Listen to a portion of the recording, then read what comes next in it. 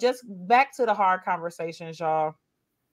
I'm not telling y'all that these things are going to be easy, but if you're truly just fed up, you know what I'm saying, with how things are going in life, if you are tired of people testing your gangster, if you are just, you know, at work and you're so frustrated at work that you get home and you're like crying every other night because your boss is making you so mad, your coworkers got you to the point where you ready to just quit every day. Yeah. You gotta have them hard conversations, whether you're gonna have it with your boss to Yeah. see if it can be rectified, or you're gonna have it with yourself to say it's time for me to move on.